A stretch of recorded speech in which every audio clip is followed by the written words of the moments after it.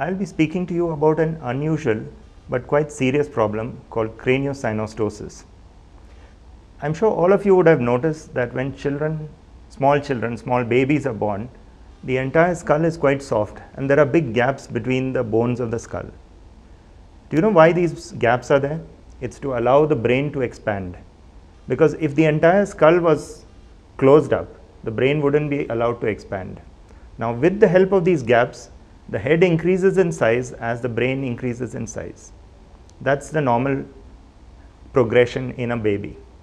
Now, suppose one of these gaps, which are called sutures, gets closed early. Now, the brain can no longer expand in that direction, and the skull starts to expand in the other directions.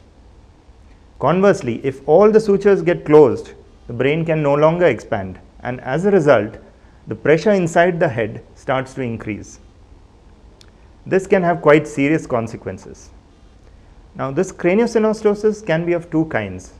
One of it is associated with significant genetic abnormalities, which are called syndromes, and this variety is called the syndromic craniosynostosis.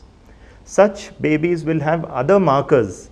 For example, they will have abnormalities in their hands, in their feet, in their ears, or they may have even developmental issues, and their progression in life may not be as smooth as the children who do not have this kind of syndromic problem, who are called the non-syndromic variety. Fortunately, the non-syndromic craniosynostosis is more common.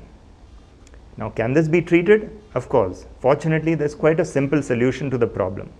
All that needs to be done is that the suture which is closed can be cut, removed, and once again the skull is able to expand in all directions as the brain grows in size.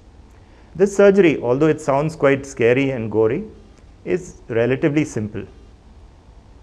The only few problems that can happen is, one, because it's quite a major surgery, the child will require a blood transfusion.